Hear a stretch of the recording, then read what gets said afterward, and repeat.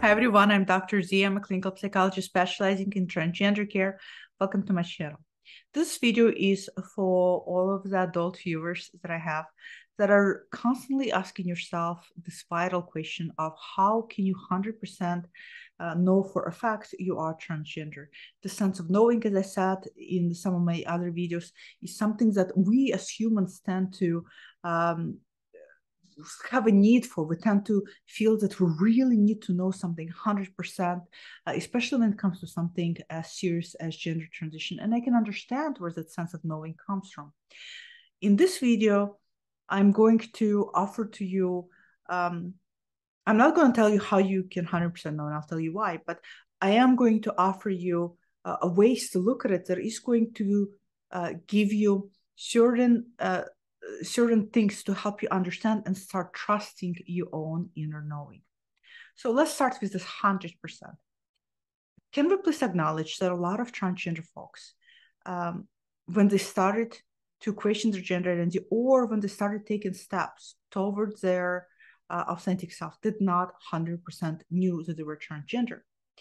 They were most likely struggling with severe gender dysphoria, and if it wasn't severe, they had some element of gender dysphoria. Maybe some people had also gender euphoria. One way or another, a lot of you did not feel comfortable or very disaligned with your gender assigned at birth. And so a lot of people, when they move forward, any kind of transition-related services, if there are for them, for example, even social transition, don't know 100%. There are, of course, people who know 100%, and that's amazing. But the reality is that a lot of people will not know 100%. And the main reason why a lot of people will not know 100% is because we live in a world where, how should I say it? Because this is just, it kills me every time. We live in a world where there's so much in this world that constantly tells you consciously and subconsciously that you don't exist and that you don't belong. When you're being told you don't exist and you don't belong, and that your identity is not valid, and that transgender identity is some form of ideology, or that transgender identity is a mental illness, you start distrusting yourself. You start distrusting who you are. You start distrusting your own inner feelings, your own intuition. You start to really not believing yourself.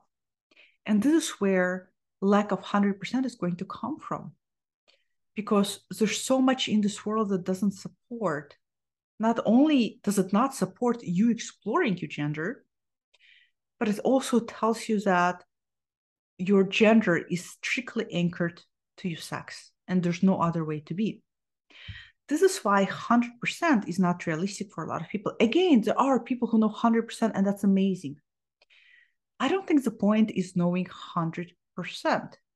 Now, I know some people watching this who are, I have acquired at this point, people who are against my opinions and my views, and you're probably eager to comment and say, how can you say that if you don't know 100%, you should move forward with transition?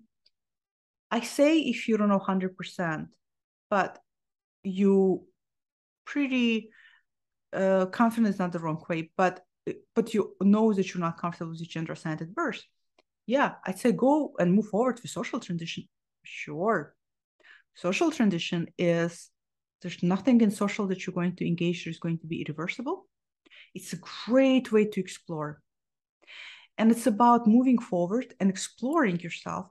And as you move forward and explore yourself, you start affirming for yourself how things really feel.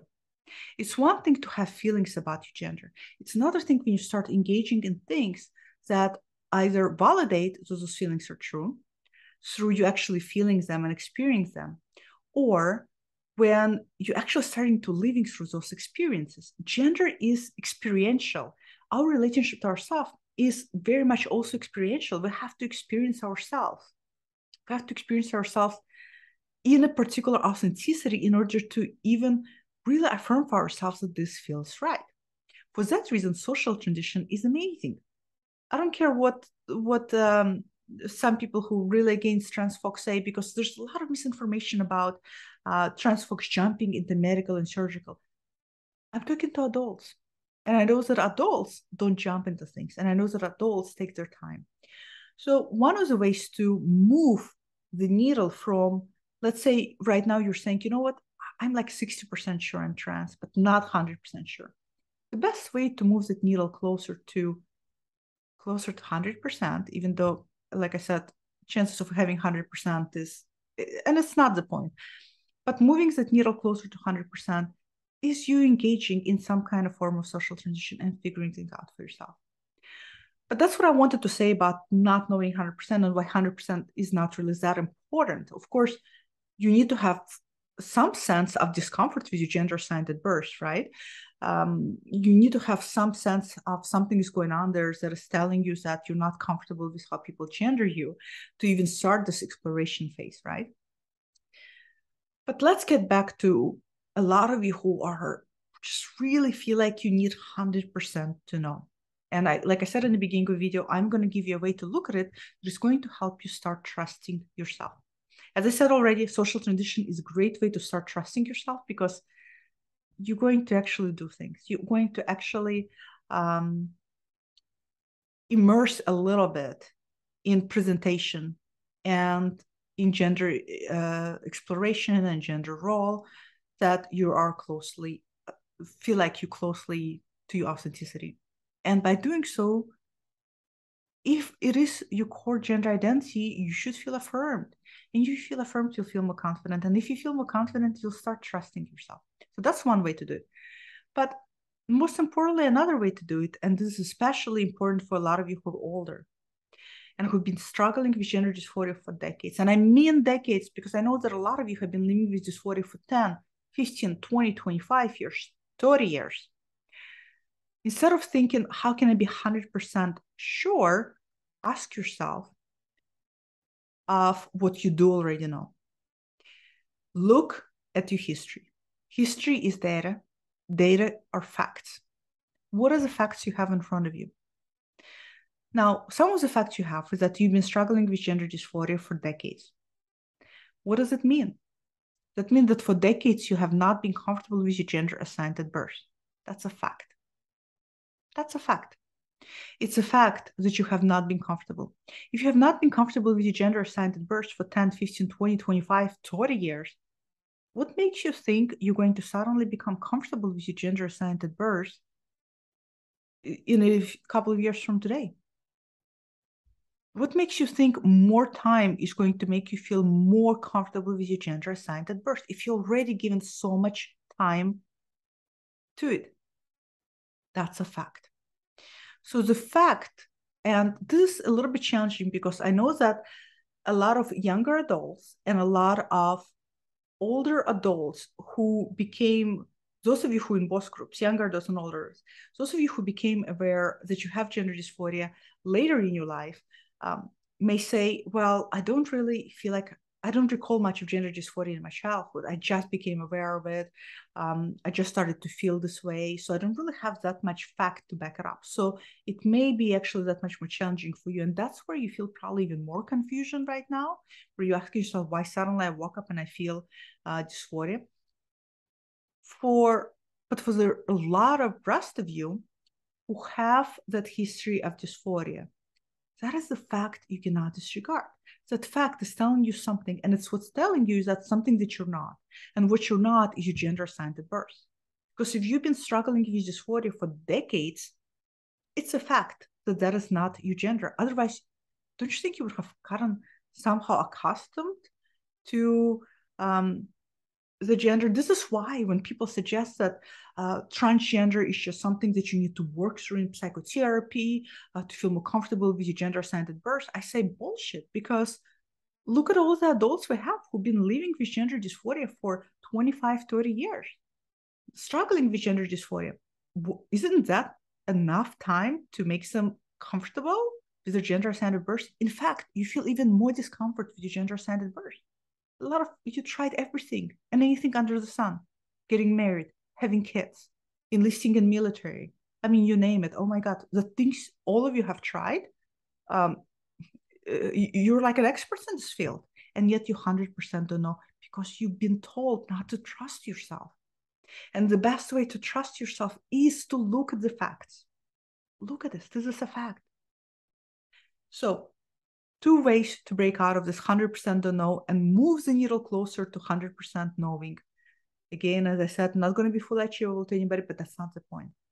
1, social transition, especially going to be important for young adults and adults who just realize they have dysphoria and don't have this fact that you're carrying with you. Social transition, again, is going to help you to trust yourself because it's either going to feel right or it's not going to feel right. And 2, for those of you who have the data, why are we sitting on it? Is it not enough? Is it not enough information? Is it not enough? Now, if I have spent most of my life, well, I've been a psychologist for going on 16 years, but yeah, let's say 16 years is a long time. If I, after 16 years, kept thinking how much I hate being a psychologist, which is not true, I love being a psychologist, but let's say, and I was just thinking, should I change my career or not? But I'm not 100% sure. Wouldn't you tell me, Dr. Z, 16 years you've been hating doing this? I think it's very clearly this is not a career for you. So the same thing goes for you. So don't disregard the facts. Look at the facts, and you do have long trail of those facts. You have long trail of pain and suffering, and feeling like you don't belong because you've been living in this gender you were assigned at birth, but it's really not who you are at the core.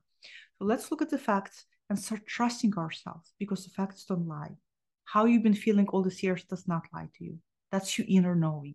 We all need to start learning how to start trusting ourselves again because there's so much out there in the media, especially today, that tells us to mistrust ourselves. And it's important to learn how to listen to that voice. So if you're watching this, comment below, let me know, are you still sitting there waiting for 100% of knowing? And why are you waiting for 100% knowing? And if you have decades and decades and decades of fact that you're not comfortable with gender assigned at birth, what are you waiting for? What are you waiting for? It kills me. So comment below, let me know. I love reading all of your comments. And I see you all next time. Bye.